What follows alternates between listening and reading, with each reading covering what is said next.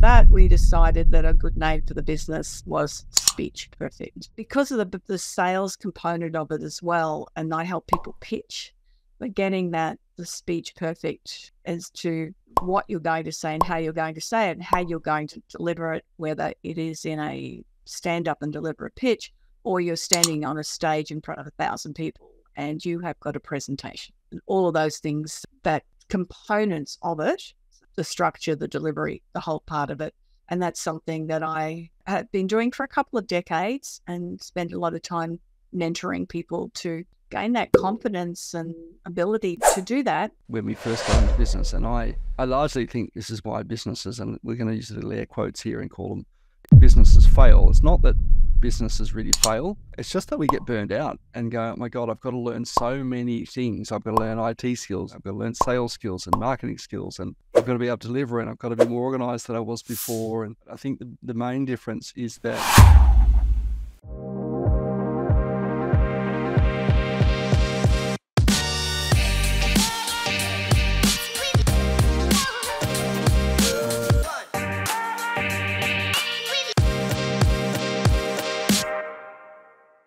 Hey guys, welcome back to another episode of More Clients, Less Effort. I am joined today by the amazing Janeen Vosper. Janeen, thanks for joining me. Thanks, Tim. I'm looking forward to it.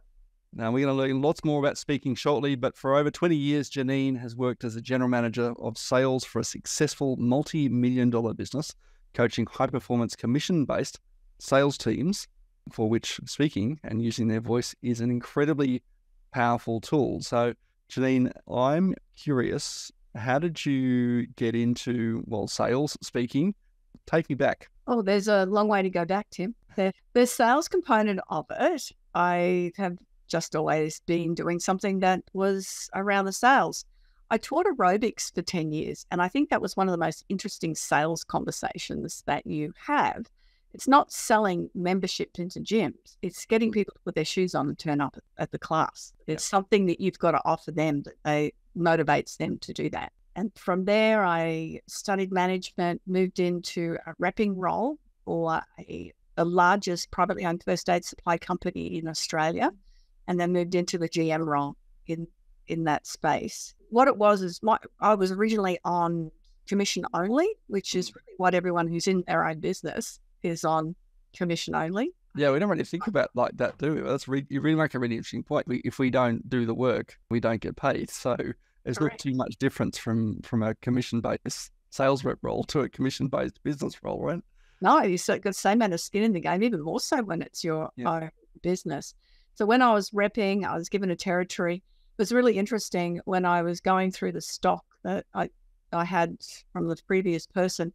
I found all these racing slips in the goods that the territory took in the 2 racetracks in Brisbane, and I'm sure that's what they used to spend part of their day was on the racetrack. So I took that really from zero to over $400,000 a year in sales, and we're talking about bandages and Band-Aids and all of that first aid supply range. Yeah. Then as I moved into that GM role, took the company, this is through GFC, $3 million to over $10 million a year in sales with the same techniques that I'd been using and then helping my sales team, again, on commission to achieve those same results. So, and we had people on commission and they stayed there for some of them had been there 10 years prior to me arriving and was still working there. So very long-term employee, they weren't employees, contractors, considering they're on commissions. They had great rewards, which meant that they stayed. Yeah. I'm curious, with commissions, obviously it's one of the things that as we get started in business, we often go, okay, do I take on the overhead of a salary or do I find someone who's willing to do a commission-based role? What's the difference in consideration from your perspective about what you offer and what sort of person that attracts? It has legalities around it, and each state has different requirements. Our team, we couldn't have set targets. We couldn't have set KPIs. They're meant to be contractors. We could offer incentives, and it was usually the financial. Or for me, when I first started, the incentives for me were overseas travel. When they're achieved each year and travel somewhere. My husband and I would travel somewhere on the business. And so, but that's the competitiveness. I think that's part of what is necessary when you're in sales. Is it wasn't competing to get sales, it was competing to get the more clients you could help to get the results that they wanted. So and that's still that mindset now in my own business. And I started Speech Perfect in 2007, and I was still working as a GM, and it was just really background learning the things that I needed to learn that were different from running a business to being in your own business and setting things up. And this is something I really encourage people to do if they're thinking about moving into their own business, because it takes about 3 years to get good results. And there's very few overnight successes and most people who move into their own business, that type of thing, it's usually more a service base. I'm good at this, I'll be a consultant. You do need to set up yourself financially, get all of the training that you need beforehand, get your website done, get the things done that your job can be your investment into your new business.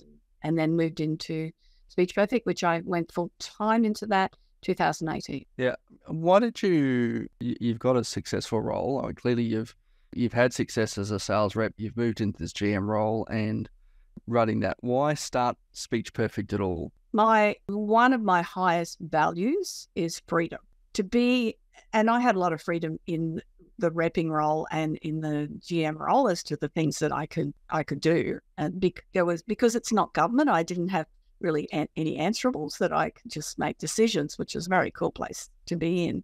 But I personally wanted more freedom, and I'm very much into what do I want for the next 10 years of my life. It's not just setting a goal for that 10 years. It's really what lifestyle do I want?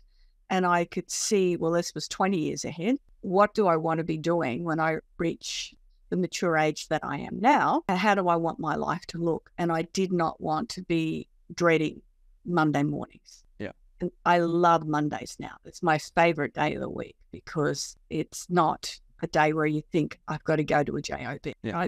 What I do is all for me, all for my clients. Yeah, I think that's the key thing, right? When you're working for someone else, you're always working towards someone else's goals. And when it's your business, you get to do the thing. And it's interesting you talk about the sort of the overnight success stuff. I spent the weekend reading Atomic Habits. Oh, James Clear for the first time.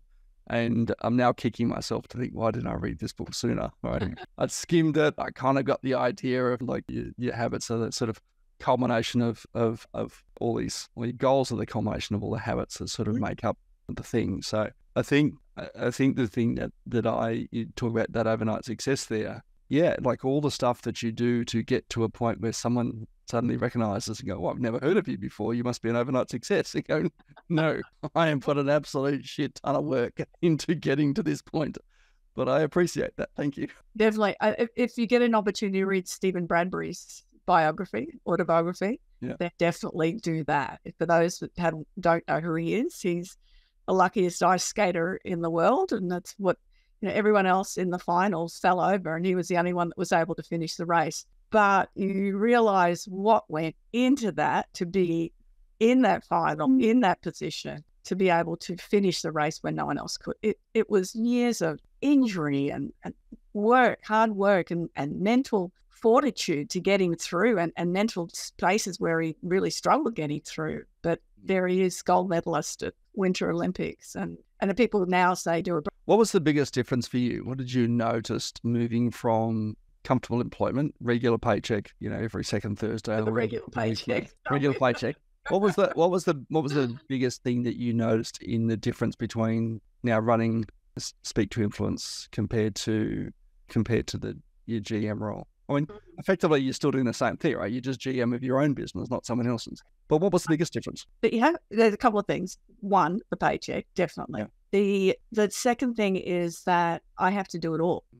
I don't have to, and I have VAs and I have bookkeeper, people like that, but I had office staff to do all of those things that I just are not in my wheelhouse to even be bothered with. So I had to learn how to do those things well. And what I did, and I really encourage everyone to do that, if you're not sure about stuff, then invest in learning with people who can do it. And then that way, the skills I have now, and my IT is still basic compared to most, but I can get in the back end of my website. I can add all the things that I need to do and correct it and improve the SEO and do basic things like that. I would never, I mean, I was lucky to turn on a computer that long ago. And so you've got to do things yourself. And I think it's also one thing getting other people to do it, but knowing that you can do it yourself, I think is so important, because that way, especially if you say, oh, I hate sales and I don't want to be in sales, I'll hire a salesperson, then you don't know that they're doing a good job. How do they doing a good job unless you're skilled in that yourself or has training in it yourself? I think that's important anyway, is to have a reasonable skill base across, and then so that you can ensure people are doing their job. But that's the hardest part, I think, is gaining those skills. Yeah. Well, I think you're right when we sort of look at when we first go into business. And I largely think this is why businesses, and we're going to use the air quotes here and call them businesses, fail. It's not that businesses really fail. It's just that we get burned out and go, oh my God, I've got to learn so many things. I've got to learn IT skills, as you mentioned. I've got to learn sales skills and marketing skills, and I've got to be able to deliver, and I've got to be more organized than I was before. And if I'm hiring people, I need HR and I need a bit of IT in there as well, right? And a reasonable understanding of the legal framework in which I work, and then some bookkeeping and finance skills as well to ensure that we get paid on time and regularly. Maybe I need to learn some confrontation skills. Sometimes we were talking just off air of how it's debt collection, which is really confronting. But you're absolutely right. I think the main difference is that we have so many different skills that we need to learn to run a business. And you either need to be an expert in them, or you need to have just a reasonable idea of what you expect from this thing to be able to hire and have a mature conversation with the person who's doing it. And that's such an important factor. And then put some systems in place too, which not a lot of people do and realize the importance of that in a business. And I had that challenge a few years ago, 2 challenges. One was to get a VA to do it. But what I did, first of all, was put systems in place regarding the marketing and the things that I wanted the VA to do, and set up, and she does more basic, repeatable actions. And that's what I was challenged. Anything I did once, then to record how it's done so that there's a system in place and someone else can follow that system and easily achieve it. Yeah, well, one of the reasons I sort of pulled out James Clear and Atomic Habits is in the thing here is, and I quite like this at the start of the book, he talks about this idea of changing, not just setting a goal. And so many of us just set goals to go, this year I'm going to make $1 million. But if you don't change your systems are the thing that deliver the outcome, right? Deliver the goal, not just going, didn't make it this year, let's do it again next year kind of thing. All right. But you're absolutely right, right? If we got the systems in place, right, not just for staff, for speaking, whatever, around how we do the thing we do it, that means the goal or the outcome becomes more predictable. Yes. And anything that's repeatable, then that you find you're doing yourself over, then that's definitely something that you need to create a systems for. And my suggestion is record it as a video and also record it as a written instructions. Yeah. Tell me more about Speak to Influence. What is that?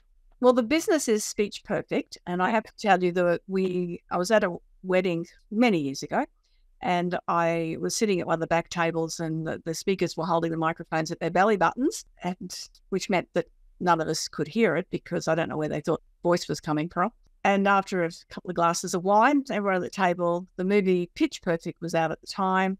And with all of that, we decided that a good name for the business was Speech Perfect because of the sales component of it as well. And I help people pitch, but getting the speech perfect as to what you're going to say and how you're going to say it and how you're going to deliver it, whether it is in a stand up and deliver a pitch or you're standing on a stage in front of 1,000 people and you have got a presentation and all of those things, that components of it.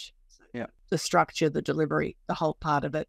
And that's something that I, again, have been doing for a couple of decades and spend a lot of time mentoring people to gain that confidence and ability to do that. And I think I just had a conversation just before we come on air with somebody who wants some one-on-one coaching, and they were talking about how the brain and the mouth weren't working together very well, how they were wanting to deliver more information, but then sort of walking away going, wish I had said that, I wish I had said that, and learning techniques. And that's what we'll be working with him on, learning techniques to achieve that.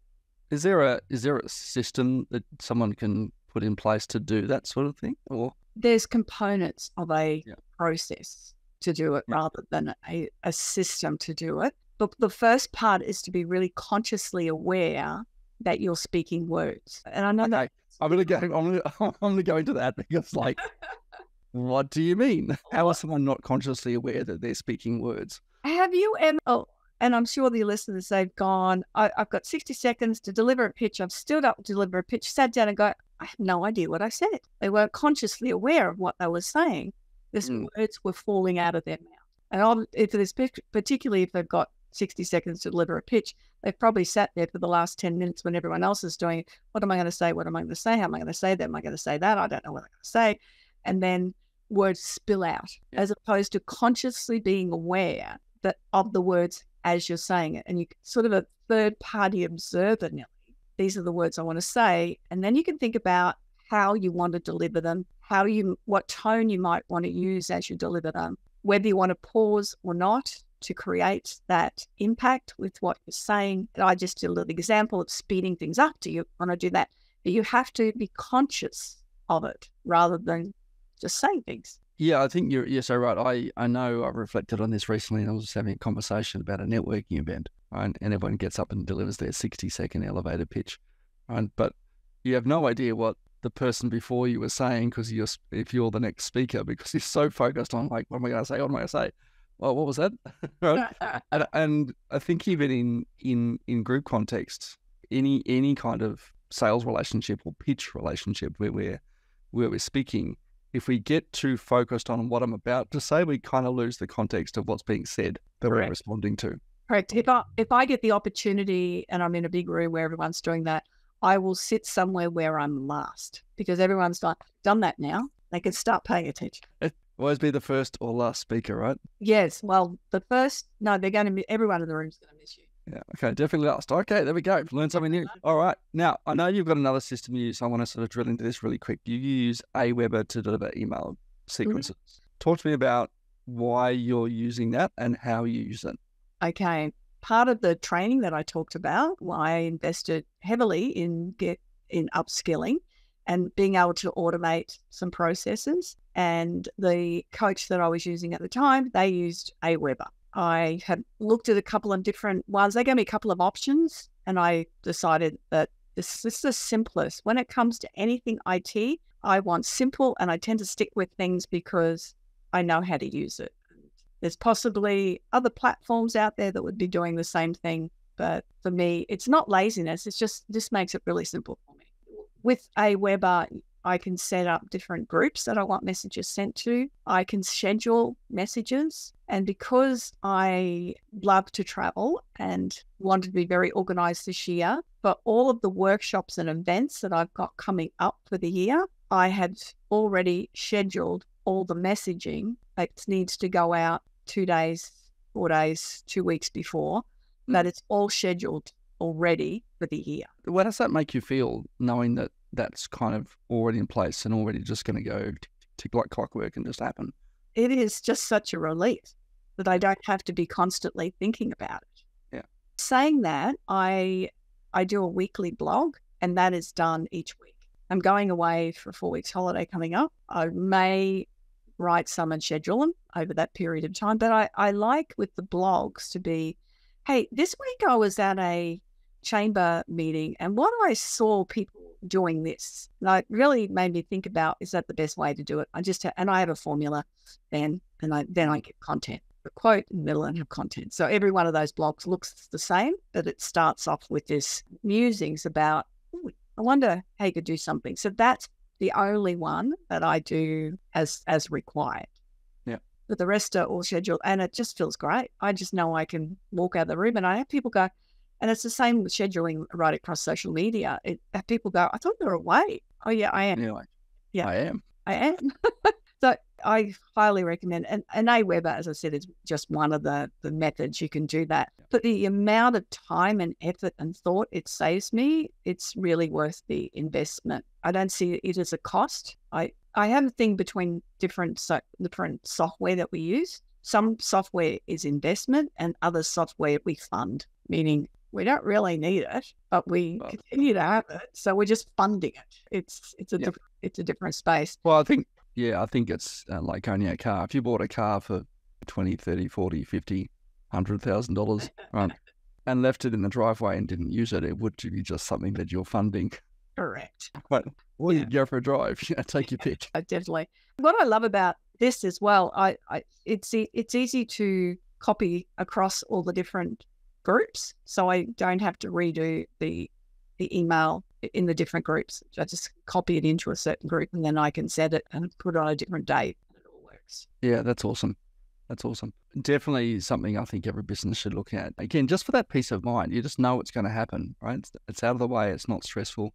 Something I was trying to tell my son for years before he graduated college last year. But I said, if you just wait, if you leave everything to the last minute, you're going to be stressed, right? If you don't study until the night before the exam, take it from me, from experience, right? You'll be rushing to try and get it done, and you probably won't do as good a job as if you'd planned it in advance, right? But just going, I know that these things are going to happen throughout the year, and the sooner you start on them, the sooner they become easier to do. And they just sort of become then set and forget. So you can plan 12 months of content, plan out what you're doing, go and write those, put them into some form of scheduled release, whether it be for social media, whether it be drip feed for your email or anything like that. And as long as you're writing them in a way that they're almost evergreen. I saw this today. I'm just musing, right? And it's not related to, oh my God, did you see last night's storm? As long as it's in that context, or I was watching this thing on TV, right? And it becomes universal, becomes what we call evergreen. And you can use it at any time, and you do get that sort of sense of things are in control and they will just happen from here. Yes. And look, you probably guessed from that, I like things in control, Tim. I'm always high energy. I don't get tired, or I can just keep going. And it's not forced. It just is. It just is me. But what it means then is if I've already got things done, someone says, can you write a report on this? And I go, sure. Oh, that's only a 10-minute thing. I'll do that right now and get that off, and it's done. And I do like to get short tasks out of the way very quickly. They may add up to a period of time, but once they're done, and you don't have to think about them. So it's clearing the thinking out of your head is such an important factor when it comes to doing those tasks. What I find though is, because I've already done the things, when someone says, hey, what are you doing? Do you want to come out for a cup of coffee? Or I go, sure, I'm free in an hour and I can absolutely do that. Yeah. It's not then I go out to coffee and while I'm having with my friend, then I'm sitting there going, I should be. I've got to get that. I've got to get that email out, right? Yeah. I'm curious, because your business is very much around speaking and helping people kind of, I guess, articulate themselves more effectively through speeches and presentations. Do you find that you're using video content and voice content in your written content as well to help you open doors? I do a bit, but it's interesting. It's not in my marketing, because I have a lot of video content on my YouTube channel with my own podcast and different conversations I have with people and training. There's a few hundred videos on the YouTube channel. They're mostly training things. Some of them are 1 minute and some of them 1 hour, depending on what you're after. So yes, there's a lot of, but it's all content. The video marketing that you're talking about, that is something that's after I come back from holidays, it's something that's in the pipeline for the rest of the year to do it that way. It makes sense doing that. Interestingly though, when I create informal video, I tend to do this without makeup, when I'm out walking, and they're usually around a minute long, and it might be, again, this morning I did, and I do try and do one each day. And this morning I was talking about where I normally walk because of the weekend. Here it rained again. I can't stay on those tracks. Sometimes I have to find an alternative route. And then I talked about sometimes in business, we keep pushing through things, and whereas it might be just time to find an alternative route, even if it's just for that day, or it might be where you need to go.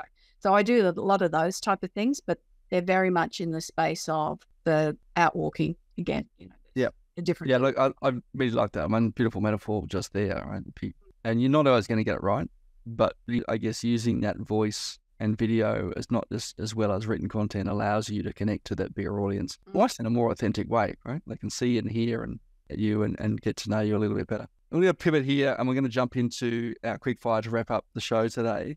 But I'm curious to know, have you thought about giving up? Interestingly, when I came back from a long trip last year, again, this is the what life I've created, I got back and went, oh, you know what, I could give it. It's not a financial issue as to whether I could or not. And it was, I'm going to just keep traveling. And I had a client booked on the first day back, and I worked with that client and went, there's no way in the world I could give up. No way in the world at all. It's something that I need to be doing.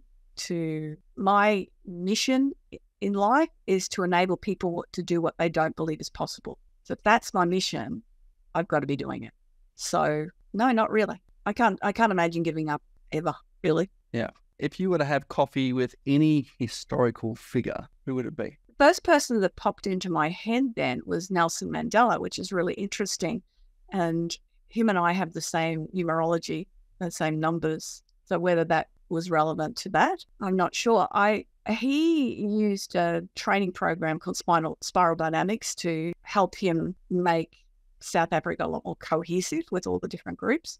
And it's something that I find fascinating and I use as well. So whether that's why I thought of it, I think that would be a really interesting conversation. It would be. It would be indeed. What's your biggest failure and what did you learn from that experience? Biggest failure, spending a lot of money investing in things that weren't beneficial. There's things that are not haven't been following my mission or vision, that they were out of that going, let's go and do something different. And it really was, I'm not interested in this. They're spending thousands of dollars doing something. They go, it was a more investment sort of direction. This is just not something I'm interested in. Then not doing anything with it, really. Yeah, no, I get that. I think everyone's done that. Let's go with, what do people struggle with when it comes to presenting and speaking? One of the things that I found when I first started speaking was that everyone was staring at me, and that was really disconcerting. The perception that everyone's staring at you. Everyone's staring at me. No, they weren't. They were staring at me. And then after a while I went, that's a really good thing, because they're not distracted. They're paying attention to you. But it was, the first few times it was very disconcerting. Yeah. Yeah, I'm just trying to go back to the first time I presented on stage, and I think it was at uni, mostly because everyone else was in IT and was not very good at articulating. They prefer to be behind the monitor doing code. And I had to present the project that we'd been working on and talk through that. And it must have been 200 people in the room, I guess. And it was quite a nerve-wracking sort of thing to think, oh my God, everyone's paying attention to me. But that's the whole point. It is definitely the whole point. That's actually what you want. It is a good thing. My first one wasn't quite as big as that. And this is over 4 decades ago. And I was, as a part-time job, after hours job, a full-time job, I sold Tupperware, and I presented a Tupperware party. And these were friends of these parties as well. I was going, this is freaking me out. It was not big groups, but it was bizarre. Now, it's put me in front of 1,000 people and I am in my happy place.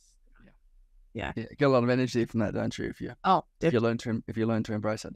Yeah. Janeen, lastly, where can we find you online? You can find me online everywhere, janeenvosper.com. And for those that are watching this, rather than listening to it, you can see my logo at the back, which is JANEENVOSPER.com.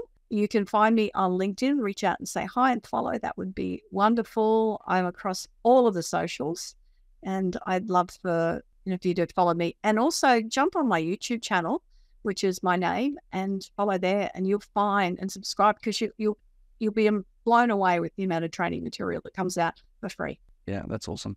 I think that's the thing, right? The opportunity is there. It's up to us to decide whether we want to take it or not. Janeen, really appreciate you joining us on the show today and sharing your journey and your insights and wisdom into how you're winning more clients with less effort.